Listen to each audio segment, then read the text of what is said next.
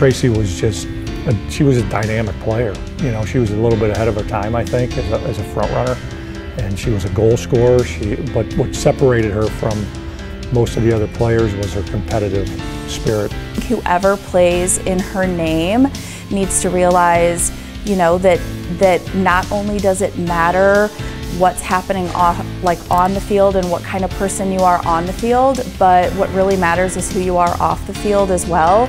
And that's who Tracy was. It was important to her that other people were given the same opportunities that she had growing up, and she was so humble about it. And so I think that the person that plays in her name just really needs to know what a good person she was, and you know that this is the way that she would want to be remembered.